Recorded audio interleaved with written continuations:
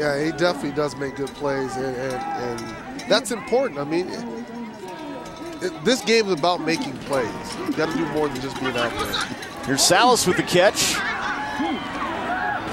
He's a great runner after catch, and he breaks one midfield.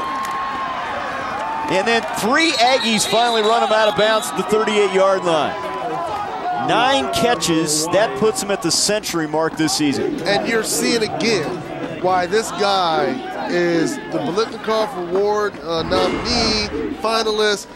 He catches the ball, and then he runs well after the ball because of his size. He doesn't go down, and he's very smart. He still protects the ball. Look at how he tucks it away. When everybody gets around him, he tucks it in high and tight to make sure it doesn't get turned over.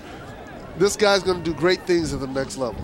There's a look at his numbers as he is now at a season 100 receptions, but 154 yards, 18 career 100-yard receiving games. He originally committed to the Air Force Academy, showed up at Hawaii in 07, only caught 3 balls, but 106 catches last year, 57 the year before that.